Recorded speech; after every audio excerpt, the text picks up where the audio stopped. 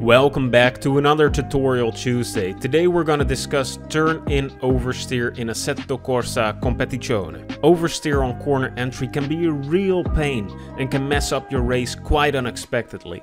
So in today's video we're discussing the causes of turn-in oversteer, analyze it with the Track Titan platform, and we'll talk about how we can solve it.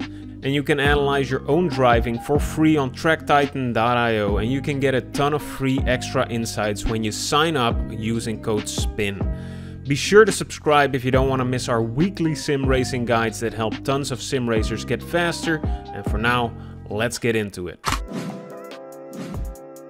Oversteer can really catch you off guard when you expect to turn a certain amount but your car has other plans. In the best case scenario, you countersteer a little and you keep the car on track, but in the worst case, you spin out. One thing is certain though, both of these situations lose you a ton of time. Now there are several reasons why you might be struggling with oversteering as you turn in the car. The main one that we see over and over again is staying on the brakes too heavily, too deep into the corner. By combining the cornering and the braking forces, you're just spending too much of the grip of the unloaded rear tires. The weight of the car starts to pivot around the front tires, which causes you to go into a spin.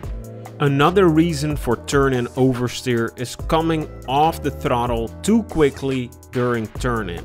This shifts the weight of the car to the front as well and can also send your car into an unexpected spin. Now let's head over to Track Titan and analyze this spin. So here we are on the Track Titan platform in the first corner of Alton Park. And we're taking a look at why we had a nasty bit of turn-in oversteer on that corner entry. Our data is shown in orange while the reference lap is shown in blue. Now when we just take a look at what is happening coming into the corner, we see that we both get hard on the brakes, but the major difference we see here is that while we get deeper into the corner, we see that the reference lap driver is actually coming off of the brakes while we're still on the brakes, which means there's too little grip for turning, and we actually try to save it by braking even more, meaning there's even less grip, and we continue down this death spiral into a spin and we end up on the grass. When we take a look at the braking chart here, we see that we, the orange driver, get on the brakes too heavily and we don't come off of them early enough, resulting in us losing traction, trying to regain it by braking even more, which makes the situation even worse, and this results in us ending in the grass. Now that we know what caused this turn-in oversteer, let's talk about how we can actually fix this.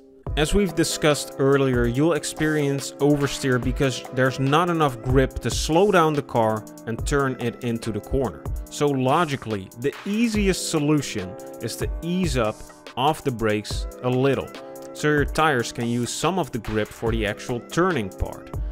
Now if you're struggling with oversteer when you lift off the throttle, learn to take your foot off the gas in a more gradual way, so the balance of the car is not disturbed all of a sudden. Now if you try this and you're still overturning continuously, then you might want to take a look at your brake bias.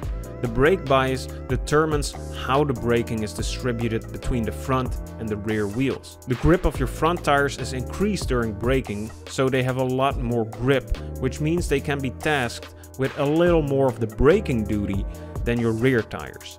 So by shifting the brake bias somewhat more to the front, you might be able to get rid of that nasty turn-in oversteer. But beware that if you shift the brake bias too much to the front, you'll start experiencing a lot more understeer. We hope you've learned something from this video. Let us know in the comments down below if you still have some questions for us, and head over to tracktitan.io to see how analyzing your laps can make you faster for free when you sign up using promo code SPIN. Thanks for watching, and we'll see you in the next video.